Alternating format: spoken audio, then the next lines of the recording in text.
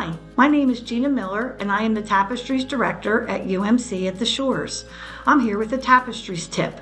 My tip is don't ask, just tell.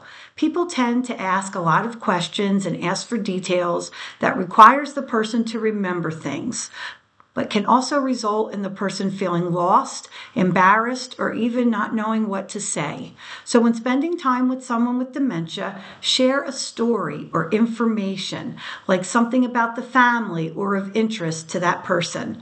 For example, instead of, "What did you do today?" or "Do you know who I am?" you can tell them, "Today I had your favorite snack. I ate ice cream, and it reminded me of when I was little and we would ride our bikes to the ice cream stand."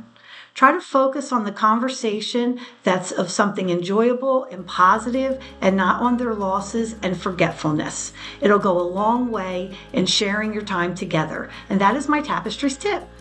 Thank you.